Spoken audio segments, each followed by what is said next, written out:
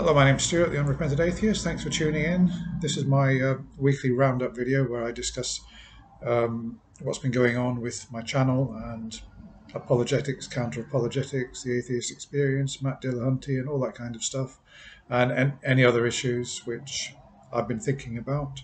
So, what I'm going to be talking about today is I'm going to be saying something amusing a bit later on about Matt Dillahunty and Jimmy Snow on the line because they spent 10 minutes, 15 minutes maybe talking about uh, toilet matters, which I found really amusing.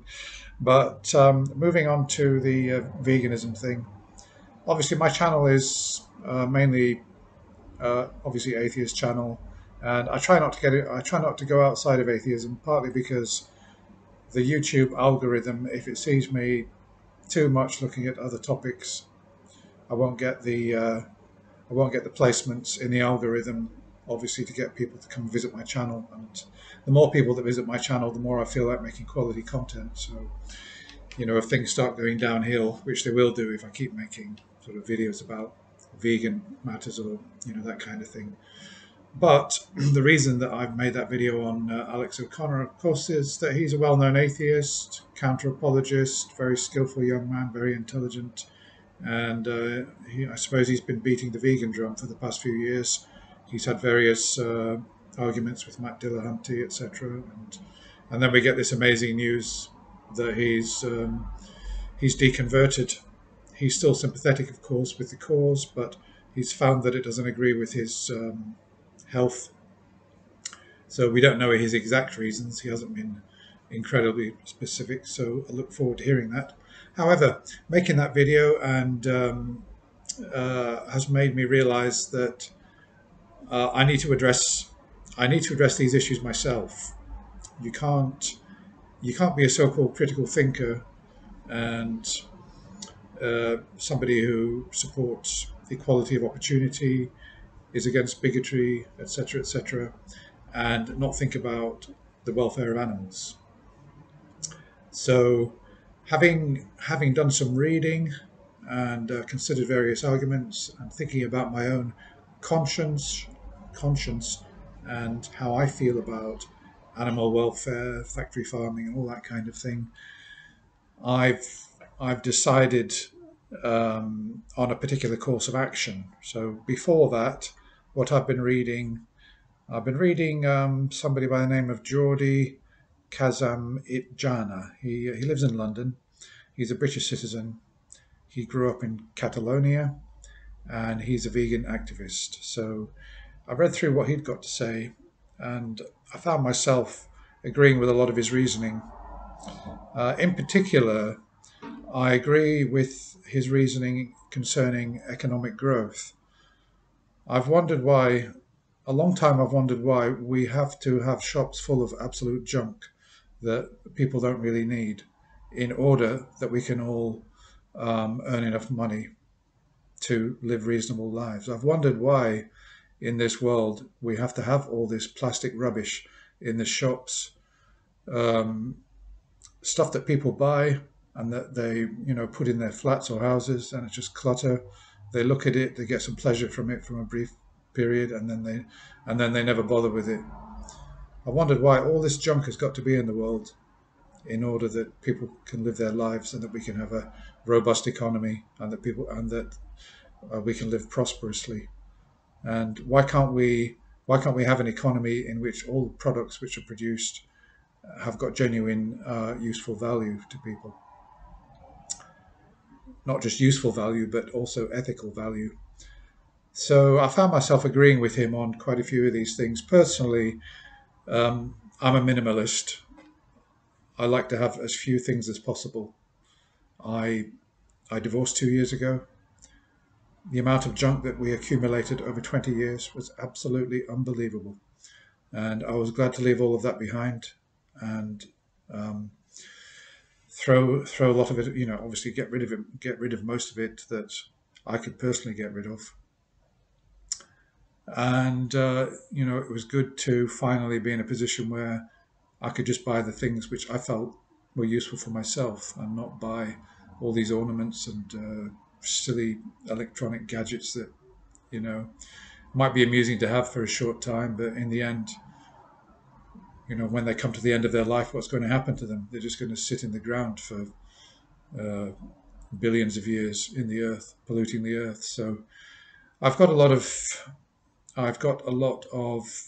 sympathy with ecological concerns, pollution, and all that type of thing.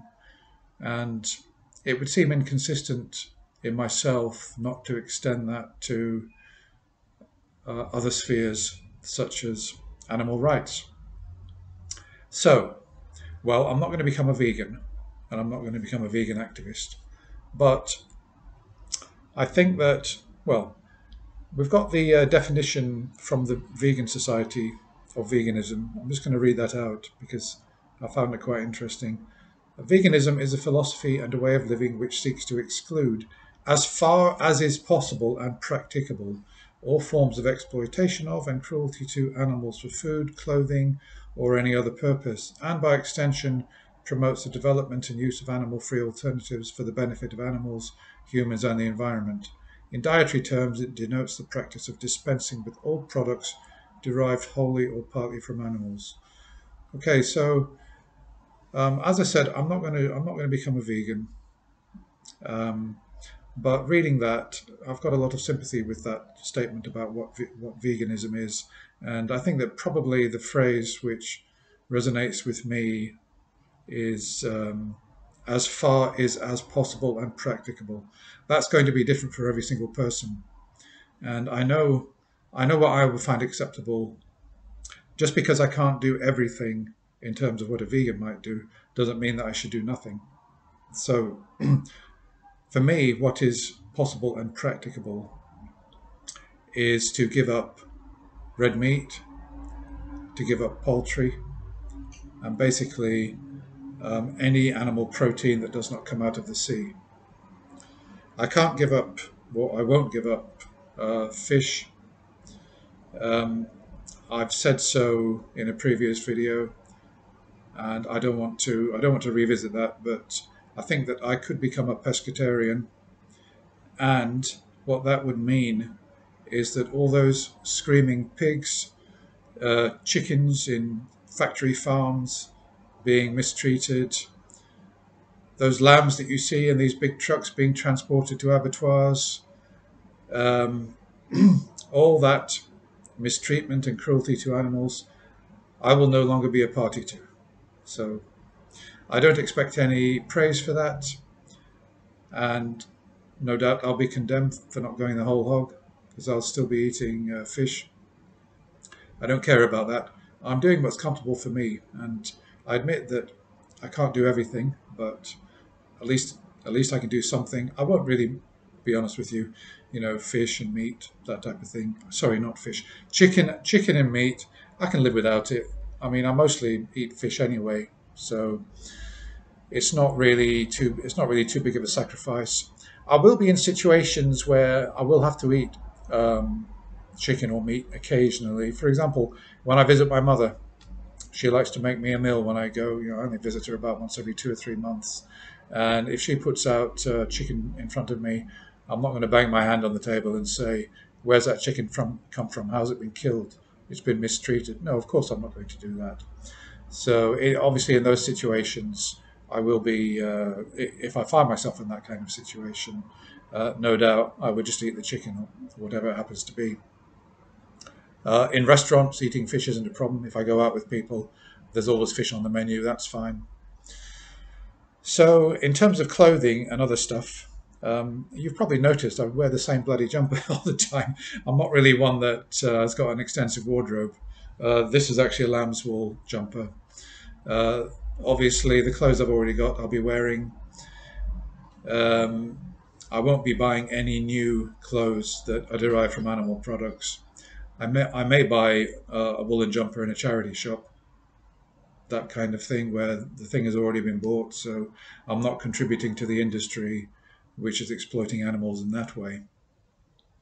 Shoes, well, You know, I'm really cheap, so I buy cheap shoes. I already buy imitation leather shoes, so I'm doing okay there. Actually, imitation leather is much better than it used to be. I've got imitation leather shoes, and actually, they're surprisingly good. So I'm okay with that. Cosmetics and stuff, well, I mean, I don't use cosmetics anyway. So drugs that have been tested on animals, I don't really take anything. If I'm in a position where I need to take drugs, obviously for my benefit of my health, and I'm prescribed medicine by a doctor, I admit I'm not going to go out there and find out what it was tested on. I'm just going to take it. So there you are. That's my position. So I feel that as a result of this decision, that I'm more ethical than I will be more ethical than I was before. Evaluated by my own rules, my own standards, and probably the standards of other people. I'm not doing that for any praise or anything.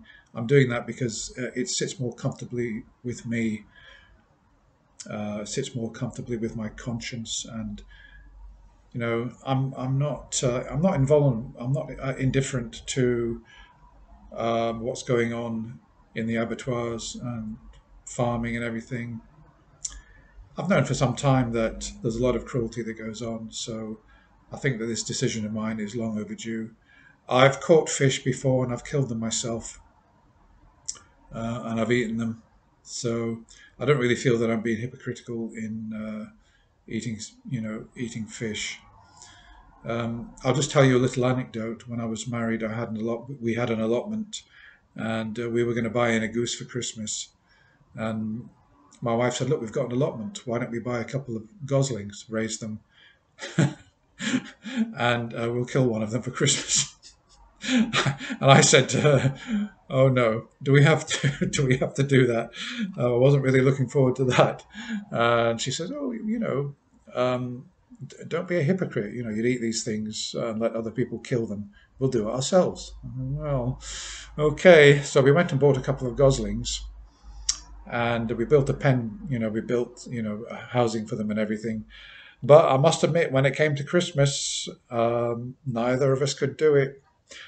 Why? Because they kind of turned into pets for us, and I mean the thought of holding one of those huge animals down and chopping its head off, I must admit, was slightly distasteful and repugnant to us. And we did have a conversation at the time that we're a couple of hypocrites. We're letting this go on in the abattoirs and everything, and yet. So yeah, I can see that I have been hypocritical by I wouldn't be prepared to do it myself. I would shy away from watching the cruelty, but at the same time eating the products. So, well, I'm no longer doing that. And just as a footnote to those geese, uh, they actually one was a male, one was a female.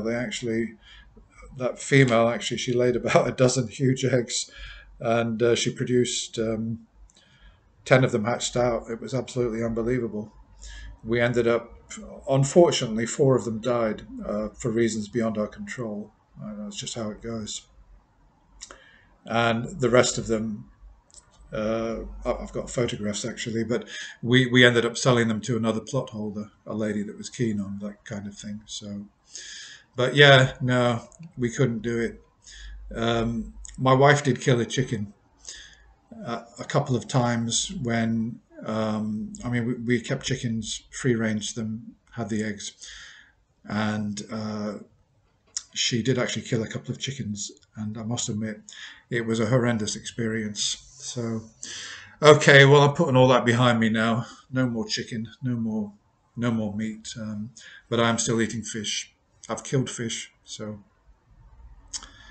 um, that's how it is. That's my way forward, and I continue to try and consume as little as possible in terms of all the plastic rubbish, all the plastic bottles, and Coca-Cola, and all this junk, and all this. I mean, it really annoys me when I go into the supermarkets and I see bottled water and all that kind of stuff. Um, I do actually think that they should put taxes on all these plastic containers and everything. And we know that the recycling of plastics is a sham because most of it gets shipped out to the Far East. Well, that's enough. Just briefly, then. Okay, let's put that behind me. I'm not going to do any more on veganism, but that's my decision, and that's what I've decided to do. I won't be coming back to that topic. Yeah, so Matt Dillahunty on the line.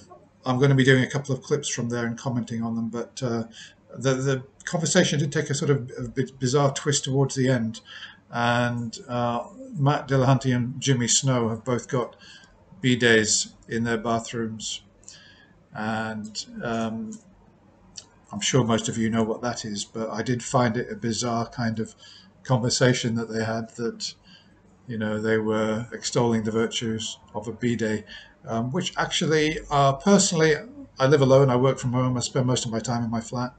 I mean, I don't want to get crude about it, but after I've moved my bowels, I have a shower. Plenty of hot water, plenty of soap. It goes in the right direction down. Well, of course, I use toilet paper before I get into the shower. Of course, I do. But I just wondered with Matt, he's not using toilet paper. Uh, he sits on his bidet, and he's apparently. I don't believe he uses his hands either. It must be a really powerful jet of water, and I don't know how he stops it from splashing up and going all over the place. That's really amazing. So, yeah, well, good for him. And if I mean, do whatever works for you. But if I meet him, I won't be shaking his hand. Okay, that's all from me. Thanks for tuning in. I'll be back again with more videos soon. Bye for now.